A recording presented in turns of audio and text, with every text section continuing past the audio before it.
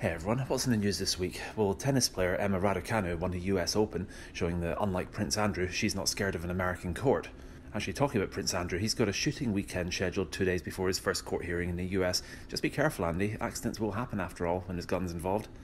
However, the largest story out of the US this week was an order from the White House that all federal employees have to be vaccinated. They've got about 2 months in which to do so, but this raises a couple of very important questions, the largest of which is what happens to the country if people decline the offer and the federal government ends up having to get rid of hundreds of thousands or potentially millions of workers. I say workers, although many of them don't really do a lot of work. I'm not sure how many of you have recently reapplied for a passport.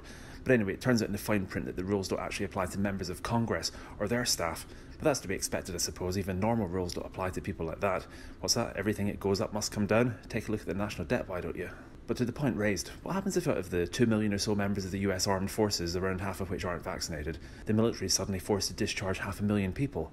If you think that the withdrawal from Afghanistan was a confused shambles, it'll be interesting to see what happens when the army's forced to remove troops from the border with North Korea. Honestly, I really think this is a much bigger story than anyone's really realised. Air traffic controllers are all federal employees, and it wouldn't really take many of those walking off the job to completely shut down air travel across North America, including cargo aircraft, the ones that kept flying all through 2020, delivering things to the shops. Or maybe I'm all wrong and these people will suddenly choose to change their mind on the vaccine, and all these stories that you read about federal workers thinking of changing jobs anyway will all go away. They might all disappear, just like the clips from last year where both Joe Biden and Kamala Harris were captured on film saying that they wouldn't take a vaccine simply because Donald Trump was endorsing it. You know, that's a problem when you take an issue like this and make it part of a culture war. The same state of affairs is very true in France right now, where Emmanuel Macron has made the AstraZeneca vaccine a political discussion, thus splitting the country down the middle and reframing the vaccine debate as being about as much about COVID as it is about unemployment and immigration. Talking about France, by the way, does anyone else think that Chewbacca in Star Wars is French? He always seems to understand English perfectly well, he just refuses to speak it. Anyway, back to the UK. Sajid Javid this weekend said that the government opposed a vaccine passport system.